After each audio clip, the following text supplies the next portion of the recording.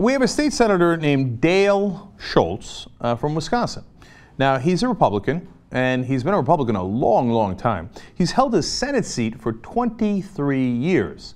He's also served in the state assembly. That was for 10 years, so he's been there an incredibly long time. In fact, he stood for election 12 times. Okay, he's been a Republican in times good and in times bad, as an old friend would say. So, what's he doing now? Leaving.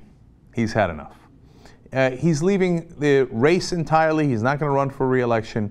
He's got a Republican primary against him. Why? The Koch brothers think he's not Republican enough. Okay, so let's tell you his story. First, he says, the business of politics has changed, and I firmly believe that we are beginning in this country to look like a Russian-style oligarchy where a couple of dozen billionaires have basically bought the government. Damn. And unfortunately, that is way too true. He's right about that. We got Democrats complaining about it. We got Republicans complaining about it. Carl Levin, who's a Democrat from Michigan, said, I'm so tired of raising money. That's why I'm not going to run for re-election. He would easily win in Michigan. He's been there a long time. He's just like, I'm just exhausted. You know, they spend 30 to 70% of their time raising money if you're in national politics. 30 to 70. When do you legislate? That's why they're probably at a record low number of bills that are passed, because they don't have time to legislate. They're all out there going, please give me money, please give me, I'll do anything for you. Do you know that if you're a U.S. Senator, you have to raise an average of $30,000 a week to get reelected? 95% of the time, the guy with more money wins. Okay? So that's why they got to hit the phones and they got to spend all that time. I recently talked to a U.S. congressman who said, and I asked him, hey, do you ever get to go out for lunch with other Democrats or Republicans? Is there any kind of friendliness left in Washington? He said, are you kidding me? If they caught us having lunch, and by they he meant his own staff, they'd throw you right back in a calling room to make sure you were calling funders. So this is the pathetic life that they live now, begging for money and promising people bribes. And Dale Schultz didn't want any part of it anymore, and he recognized the heart of the problem. And he continues, and you know what? I always thought the job of a representative in government was to represent the people. But unfortunately, that's not where we stand.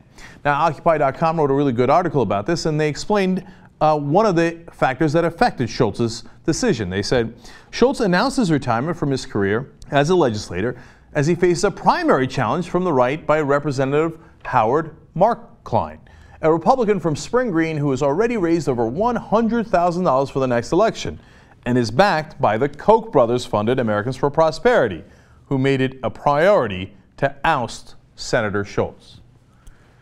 Now think about that. He's been a Republican for decades. He's been serving as a state rep, senator as a Republican. They're like, no, not good enough. You're not conservative enough. What was his cardinal sin? He didn't vote for Scott Walker's bill to take away negotiation rights from public employees. Because he thought, well, if you're by yourself, well, management can fire you. I mean, we all know that you got to be able to band together in order to have more strength. In fact, the Koch brothers, twice a year, get all the millionaires and billionaires that are right-wing together, and they say, we must band together so that we are stronger together in buying these elections. So they like it when it comes to them. They don't like it when it comes to the actual workers. And Schultz, a Republican, said, hey, that's the one, of all the different things, that's the one I'm not going to vote with the Republican governor on. Nope, sorry. Okay. Immediately a $100,000 primary against him, and a lot more where that came from. Would have backed it up if he hadn't left the race. By the way, how much did the 2011 recall election cost in Wisconsin? It was just, 9 legislators that were being recalled. $44 million. That's an insane amount of money. And Schultz complains about money from both sides, by the way.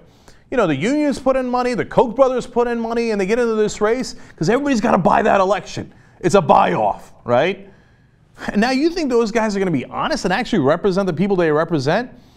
Supposedly represent? No, they're representing the donors who gave them the $44 million to win those elections. So, Schultz continues, as long as Citizens United stands, we'll see more money come into politics. We'll come to see less discussion of the issues and more of the ads that everyone hates, but still seems to have an impact. He says it puts good people on both sides of the aisle in a very difficult situation because they know that if they try to represent their constituents, they're going to be faced with a torrent of money by people who arrogantly believe they will be able to buy enough space or time to drown out any other message but their own. Now, the reality is, of course, arrogant or not, well, they can buy these elections. Like I said, at the national level, 95% of the time, the guy with more money wins. And by the way, it's not just Republicans. It doesn't matter if you're a Democrat or a Republican. It doesn't matter if you're a liberal or conservative. It doesn't matter what you think at all. The most determinative factor is money. Who's got more of it? So they all get bought off. So he continues, when you introduce a torrent, an ocean of money into politics, all the elements are present to push towards more extremism in politics. And I think that's sort of exploded with the decision in Citizens United. Very right about that. Now he talks about coming from a Republican perspective. And I love this quote. He says, as a Republican, I have always thought that business should have access to the public square. I never thought anybody should be able to buy the public square. And that's really about where we're at right now. Look, that's about as good a line as there is. And that's exactly what's happening. Now, that's why I told you, look, this is our number one issue here. And we've been telling you about money in politics. The reason it's number one issue for the Young Turks is because every story leads back to that. You want to know how they're going to vote? Which side is the money on? It works, I was going to say almost every time, but I literally can't think of a time that that equation did not work, okay? So that's why I founded wolf-pac, right? Because we got to get the money out of politics, otherwise this show isn't worth doing. Gee, I wonder which way they're going to go. I can tell you. My track record, it's not because I'm a genius that I can figure out which way the legislation is going to go, which way the votes are going to go. You just do the math. Whoever's got more money, whoever bribed more politicians will win. Sometimes it's liberals because of unions. Sometimes on certain issues like gay rights, we have more money than the conservatives do and we'll win from now on till the end of time, okay? But most of the time, it's multinational corporations and incredibly rich folks like the Koch brothers. And they don't just go after Democrats. In Kansas, they did a coup where they ousted a great number of Republicans that have been conservative. They're Kansas Republicans. They were conservative to the hilt. The Koch brothers said, it's not that you're not sufficiently conservative. It's that you're not sufficiently doing our bidding. So off you go. So they can buy all these elections. Now, luckily, at the local level, yes, some states are affected. Obviously, they're very present in Wisconsin. Obviously, the Koch brothers, whose base is in Kansas, has bought off the Kansas legislature. But they're not everywhere. And we can win this fight. But we've got to get an amendment. We've got to. And you got to do it through the state level. So that's why if you go to wolf-pac.com, we need your help and we can do it together. Look, they don't want you to band together. As the billionaires are banding together, the one thing they want to prevent most is all of us working together because they know that's the one thing that can defeat them. wolf-pac.com. Let me give you one last parting thought from State Senator Dale Schultz. I would hate to have this country look like Ukraine or Egypt, but I think that's where we're headed as a country unless people stand up and say, enough is enough. We're going to change this. So listen to him, whether you're a Republican or a Democrat, liberal or conservative. It's time to stand up and change that system. Let's go back to honest debates, man. I'd love to debate the Republicans on an honest footing where neither one of us has an unnatural advantage because we have more money on that side.